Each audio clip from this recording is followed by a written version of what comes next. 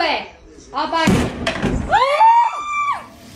Donald Trump's landslide win in the 2024 election has sparked an absolute mental meltdown across social media.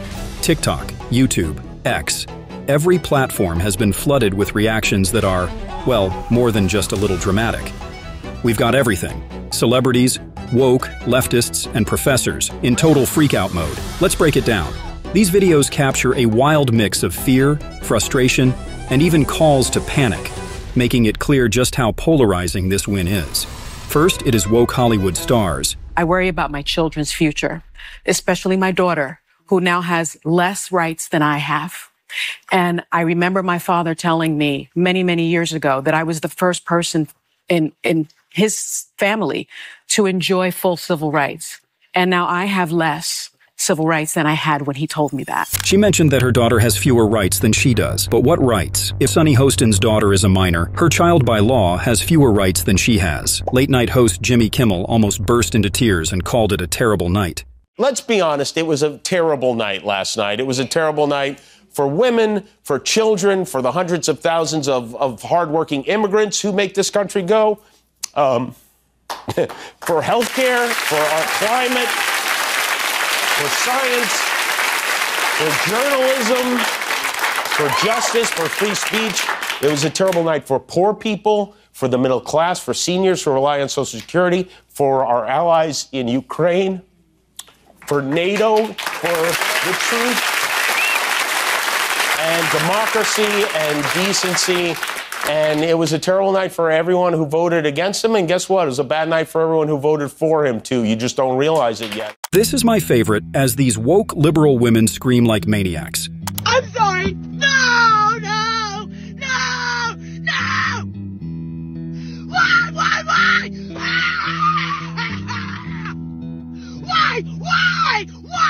Do you really hate me that bad? It's all right. I feel that way, too. It's all right. We feel that way together, okay? Let it out. Let it out. Wow. I hope her neighbors will listen to Chopin music in the background instead of her loud screams. I see President Trump seems to enjoy the music with his signature dance in her video. Oh, he cheated! He cheated! He cheated! Oh. This woke woman cries because she thinks she will wake up being a slave because of Trump's victory. Yo, I'm scared to go to sleep. I might wake up a slave. These women even go on further protests by cutting their hair. Just woke up this morning feeling spicy. You guys feel spicy? Because I do. I've given up on America. You know what? It's been a day. It's been a year. It's been 9 years, 8 years, whatever it may be. Around this time, 8 years ago, it's one of the worst times of my life. It's when my life fell apart. I will not be giving my money to the beauty industry anymore.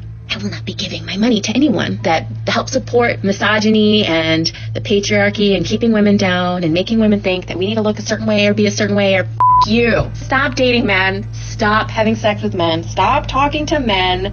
Divorce your husbands. Leave your boyfriends. Leave them. And I promise you, come over to this side. I will bake cookies. I will shave your head if you want me to. Just entering my middle-aged mom era. I have to get the Cliffers out. If you voted for Trump, I think you're a loser. I think you're stupid. I think you're a moron.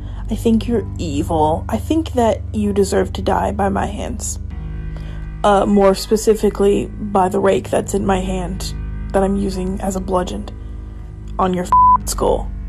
You loser. I'm better than you. You're a horrible person. You don't deserve air. And kill yourself before I get to you. Do it. Kill yourself right now. Reply. Reply with a video of you killing yourself. I cannot live in a country that voted for Trump. I cannot spend another 4 years under that man. And so we have made the decision that we are leaving. We're getting quotes on selling the house. We are in the process of selling everything. I'm hoping to be out of here by mid-January. I am f***ing feral today. Feral! If you see me, keep walking. Do not make eye contact. Do not square up at me. Don't act like you know me. Like, maybe they voted for Kamala, but, like, I want to eat them right now. Like, I want to take a bite out of those glutes in a bad way. Do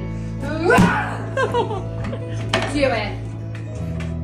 Do it. Really? Yes. Yeah. Do it. I'll buy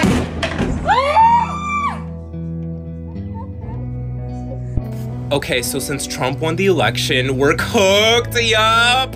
I'm gonna be leaving the US and I'm gonna be moving to Hawaii. So we'll see how it goes, and I'll update you guys. If you and your male partner voted differently this election, if he voted for that man, you need to leave him. You need to leave him. I'm sorry. I'm sorry, you need to leave him. I know you love him. I know you love him. I know you think he's gonna change. I know you think he just doesn't understand your problems. I know that you think he's more concerned about the economy, but especially if you're married to him, you are in danger right now. You are in a lot of danger. Speaking of marriage, I wouldn't get married right now. Why did I say you shouldn't get married? Because it's possible that in the future, you're not gonna be allowed to divorce him. I can't really speak on the experience of people of color, of people who are LGBTQ. You guys all need to be making your own plans as well. Everyone needs to be making a plan depending on which category you're in, because they're putting us in categories now. You need to be thinking about, he wants to do this to my group of people, whoever you are. You need to be thinking about, what's he gonna do? What's this administration gonna do to target me? And how am I going to protect myself from whatever that is? Y'all do not want to get here. Y'all had y'all glory days in the back. Y'all hate to see a black, a Latino, anybody that's in LGBTQ plus, a woman being happy doing on her own. Cause to wake up and seeing it being that close, and I'm seeing comments where people are like, I'm in another country, I don't know how this is happening. Wake up! But every black person that I've ever seen that said, I'm for Trump in this current state, every Latino, every non-white male, let's keep it what it is. I pray to God these repercussions hit y'all not only first, but harder. Not coming back. I'm never coming back here until he leaves the house. He's ruining my life, her life, and the lives of every single immigrant in this country. The best reaction, however, came from this jokester. It's truly outstanding work. I'm literally shaking right now. I'm a trans woman with a baby on the way. What am I gonna do? Keep it? Even elite universities canceled classes to let their students recover from their mental health breakdown from Trump's winning. Several Harvard University professors canceled classes that day, made attendance optional, or extended assignment deadlines. A Michigan State University professor canceled her class to grieve about the election. After Trump's win, some woke liberal women are pushing for a U.S. version of South Korea's 4B movement, urging women to cut ties with men. They claim women's rights are at risk, and that Trump supporters fail to grasp the danger. The original South Korean 4B movement calls for women to reject dating, marriage, intimacy, and having children with men, aiming to combat gender-based violence. This response in the U.S. mirrors those sentiments, showing a dramatic reaction to the election results. This woman vows to stay single for the next 4 years to protest Trump. There's no way I am letting any man near me for the next few years. I've been happily single for the past 4 years.